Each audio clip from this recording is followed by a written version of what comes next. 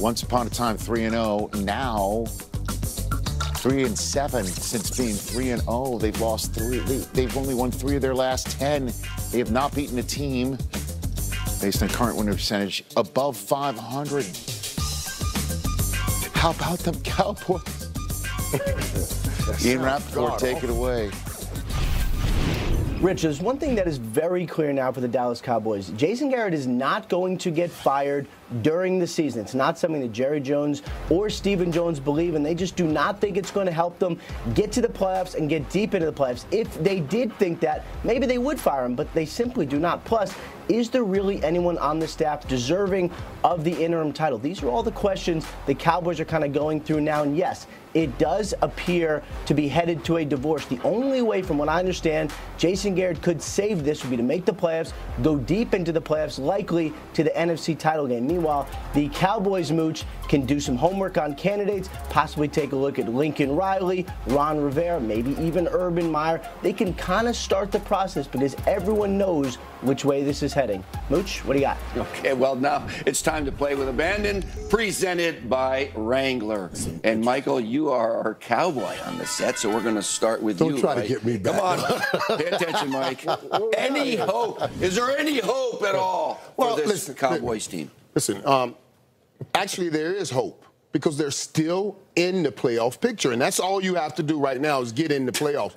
But it's ironic. Will you stop? Will you stop? That they're calling this play with abandon. Because that's exactly what the Cowboys are not doing. It's like every situation is bad.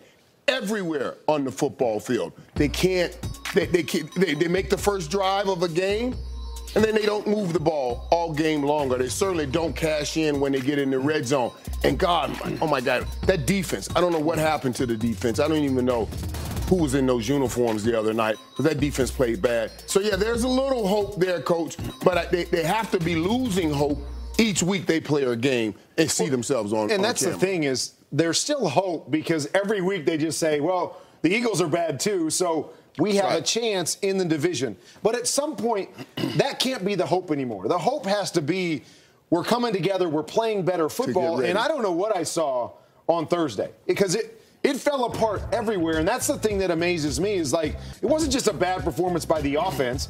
It was awful by the defense.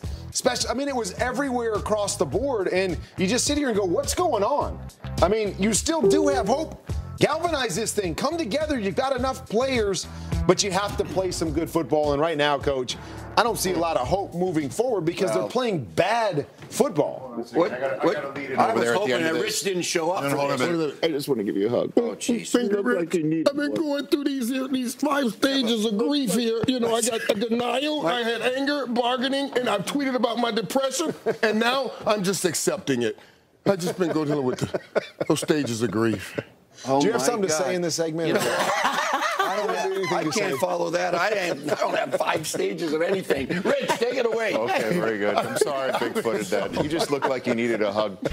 Hey, this week NFL players are wearing their hearts on their feet as part of My Cause, My Cleats. Visit NFL.com/MyCauseMyCleats to hear their stories and bid on their custom cleats for charity and to learn how you can follow their lead and volunteer for a cause. And later today, when the Patriots go on and host the Chiefs, Dante Hightower will be among the players participating in this initiative. Hightower is drawing upon his mother's example to provide for families in need across the great state of Massachusetts. And why?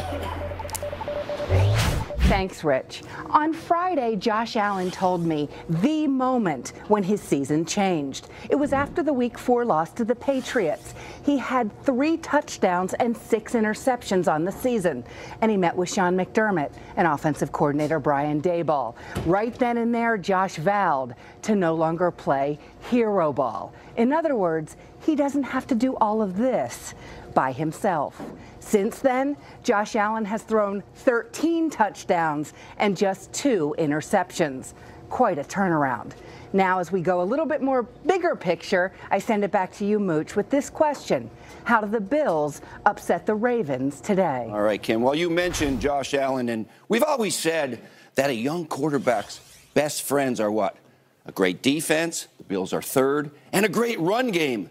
The Bills are 5th overall. And both of these young quarterbacks are getting better in the passing game. But Josh Allen actually has more rushing touchdowns than Lamar Jackson. Are you kidding me? So ball control. Keep the Ravens off the field like the San Francisco 49ers did last week. The Ravens only had 8 possessions. It's hard to score 40 points with that few possessions. So that's what they've got to do. Josh Allen has got to have his best game of the year. But you know what? Don't count them out. He's got a chance. And now for more on the Broncos and the Texans, let me send it over to James Palmer in Houston. Well, thanks, Mooch. Rookie quarterback Drew Lock, perhaps the future of the Broncos franchise, won his NFL debut last week, received congratulatory phone calls from both Archie and Peyton Manning. When I talked to him this week, he said week 2 on the road is exactly the same. Look for spread concepts and him to make plays outside of the pocket with his legs. When I talked to Texans safety Justin Reed, he said this week is very similar to last week, where we have to stop one go-to wide receiver. It was Julian Edelman, and now it's Courtland Sutton. Reed also told me their preparation and focus for that Patriots game is something they want to use to carry them through December. So, Irv, I ask you, how far can this Texans team go?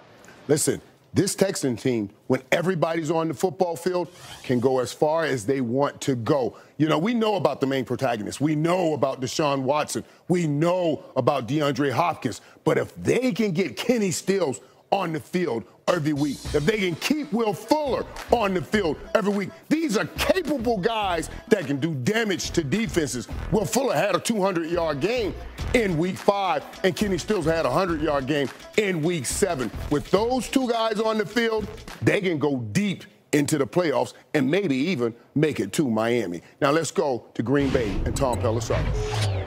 Michael, Aaron Rodgers was back in vintage form a week ago, throwing 4 touchdown passes in the Packers' win over the Giants. Tight end Jimmy Graham told me, you can tell Aaron's playing happy entering today's game against the Redskins at windy Lambeau Field. Rodgers turned 36 on Monday and acknowledged this week that he's seen the 18th hole coming up, knowing he can't play forever and only has so many chances to win a second Super Bowl. I relayed that comment to Graham, who said from what he's seen, Rodgers is nowhere near done. Point out how the 2-time NFL MVP can still flick the ball with just his wrist. He'll be in his 60s still throwing like that, Graham said. And I'll be out there hobbling on the beach for him. Kurt, are the Packers still among the NFC's elite?